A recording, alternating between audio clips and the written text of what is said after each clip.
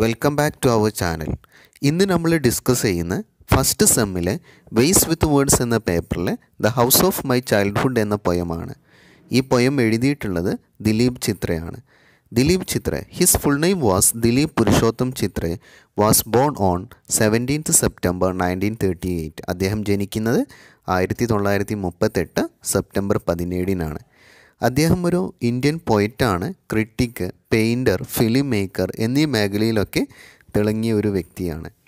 അദ്ദേഹം ഇംഗ്ലീഷിലും അതുപോലെ മറാത്തയിലും എഴുതാറുണ്ട്. 1960-ലാണ് അദ്ദേഹത്തിൻ്റെ first collection of poems publish ചെയ്യുന്നത്. അദ്ദേഹം ഒരു ട്രാൻസ്ലേറ്റർ കൂടിയായിരുന്നു. 17-ാം നൂറ്റാണ്ടിൽ ജീവിച്ചിരുന്ന മറാഠി ഭക്തകവിയുടെ വർക്ക്സാണ് അദ്ദേഹത്തിൻ്റെ പ്രധാനപ്പെട്ട ട്രാൻസ്ലേഷൻ വർക്ക്. ദിലീപ് ചിത്രയുടെ കവിതകളിൽ നമുക്ക് അദ്ദേഹത്തിൻ്റെ ഓട്ടോബയോഗ്രഫിക്കൽ എലമെൻറ്റ്സ് കാണാം. ഇന്നർ ലൈഫിൻ്റെ ക്രൈസിസ് അതുപോലെ പ്രോബ്ലംസുകളൊക്കെ ബ്യൂട്ടിഫുൾ ഇമേജറികളിലൂടെ അദ്ദേഹം വിവരിക്കാറുണ്ട്.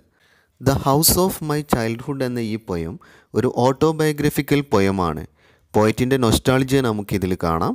കൂടാതെ ഈ പൊയത്തിൻ്റെ ബാക്ക്ഗ്രൗണ്ട് എന്ന് പറയുന്നത് അദ്ദേഹത്തിൻ്റെ ആൻസസ്ട്രൽ ഹൗസ് അഥവാ പൂർവികരുടെ കുടുംബ വീടാണ്. ഈ കവിതയിലൂടെ പോയറ്റ് തൻ്റെ കുട്ടിക്കാലത്തുള്ള കുടുംബ വീടിനെക്കുറിച്ചുള്ള ഓർമ്മകൾ ഒന്ന് പുതുക്കുകയാണ് ചെയ്യുന്നത്. ഇനി നമുക്ക് ഈ പോയത്തിൻ്റെ ഡീറ്റെയിൽഡ് അനാലിസിസ് നോക്കാം. ഫസ്റ്റ് സ്റ്റാൻസയിൽ പോയറ്റ് പറയുന്നത് അദ്ദേഹത്തിൻ്റെ ചൈൽഡ്ഹുഡ് ഹൗസ് അഥവാ പോയറ്റ് കുട്ടിക്കാലം ചെലവഴിച്ചിരുന്ന കുടുംബ വീട് ഇപ്പോൾ ഒഴിഞ്ഞു കിടക്കുകയാണ്. തരിശായി കിടക്കുന്ന ഒരു കുന്നിൻ മുകളിലാണ് ആ വീട്.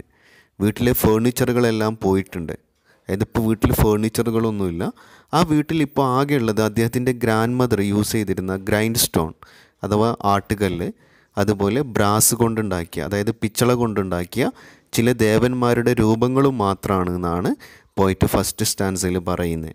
അപ്പോൾ ഈ സ്റ്റാൻസയിൽ പോയറ്റ് അദ്ദേഹത്തിൻ്റെ കുടുംബ വീടിനെക്കുറിച്ചാണ് ഓർക്കുന്നത്. അതിൻ്റെ ഇപ്പോഴത്തെ കണ്ടീഷനാണ് പോയറ്റ് വിവരിക്കുന്നത്. സെക്കൻഡ് സ്റ്റാൻസയിൽ പോയറ്റ് വിവരിക്കുന്നത് അദ്ദേഹത്തിൻ്റെ നൊസ്റ്റാൾജിയയാണ്. അദ്ദേഹം പറയുന്നത് പക്ഷികളൊക്കെ പോയിട്ടുണ്ട്, അവയുടെ കരച്ചിൽ ഇപ്പോൾ അദ്ദേഹത്തിന് കേൾക്കുന്നില്ല.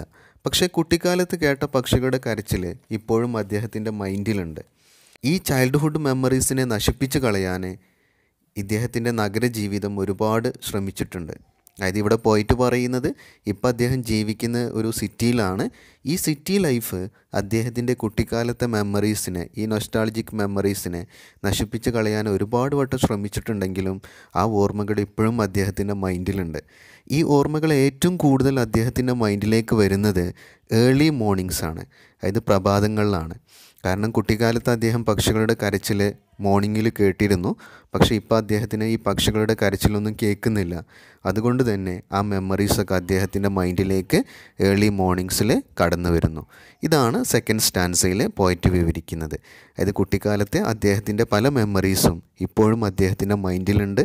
സിറ്റി ലൈഫ് അത് നശിപ്പിക്കാൻ ശ്രമിച്ചിട്ടുണ്ടെങ്കിലും ഇപ്പോഴും ആ ഓർമ്മകൾ മങ്ങാതെ അദ്ദേഹത്തിൻ്റെ മൈൻഡിലുണ്ട് എന്നാണ് സെക്കൻഡ് സ്റ്റാൻസയിൽ പറയുന്നത്.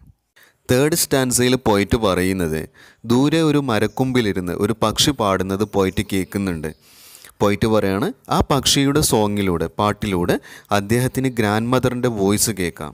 എന്നിട്ട് പോയറ്റ് പറയുന്നത് ശൂന്യമായ വീട്ടിൽ അങ്ങോട്ടും ഇങ്ങോട്ടും നടക്കുന്ന ചെറിയൊരു കുട്ടിയുമായിട്ടാണ് പോയറ്റ് അദ്ദേഹത്തെ കമ്പയർ ചെയ്യുന്നത്.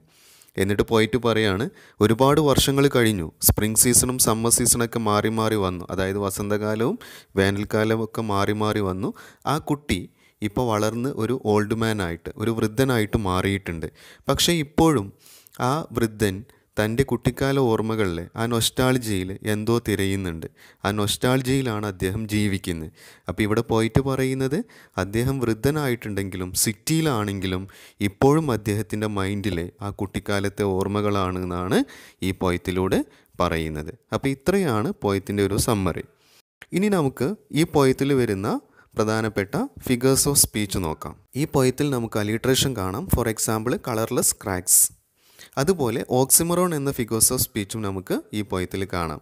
ഓക്സിമറോൺ എന്ന് പറയുന്നത് ഡിഫറെൻറ്റ് മീനിങ് ഉള്ള വേർഡ്സ് ഒരുമിച്ച് വരുന്നതിനെയാണ് നമ്മൾ ഓക്സിമറോൺ എന്ന് പറയുന്നത്. ഫോർ എക്സാമ്പിൾ ഈ പോയത്തിൽ നമുക്ക് കാണാം എൽഡർലി ഇൻഫൻ, അതായത് ലാസ്റ്റ് സ്റ്റാൻസയിൽ പോയിട്ട് അദ്ദേഹത്തെ മുതിർന്ന കുട്ടി എന്ന് പറയുന്നുണ്ട്. അപ്പോൾ നമ്മൾ ആ എക്സ്പ്രഷൻ നോക്കുക, എൽഡർലി ഇൻഫൻ. എൽഡർ എന്ന് പറഞ്ഞാൽ മുതിർന്ന ആൾ, ഇൻഫൻ എന്ന് പറഞ്ഞാൽ കുട്ടി. അപ്പോൾ ഡിഫറെൻ്റ് ആയിട്ടുള്ള മീനിങ്ങുകൾ ഒരുമിച്ച് വരുന്നതിനെയാണ് നമ്മൾ ഓക്സിമറോൺ എന്ന് പറയുന്നത്. അപ്പോൾ ഇതൊക്കെയാണ് ഇതിലെ പ്രധാനപ്പെട്ട ഫിഗേഴ്സ് ഓഫ് സ്പീച്ച്. അപ്പോൾ ഇന്നത്തെ class ഇത്രയാണുള്ളത്. The house of my childhood എന്ന ഈ പോയം, അതിൻ്റെ അനാലിസിസ് നമ്മൾ ഡിസ്കസ് ചെയ്തു, പ്രധാനപ്പെട്ട ഫിഗേഴ്സ് ഓഫ് സ്പീച്ച് ഡിസ്കസ് ചെയ്തു. നിങ്ങൾക്ക് യൂസ്ഫുൾ ആണെന്ന് വിശ്വസിക്കുന്നു. നിങ്ങളുടെ അഭിപ്രായങ്ങൾ കമൻറ്റ് ചെയ്യുക. Thank you all.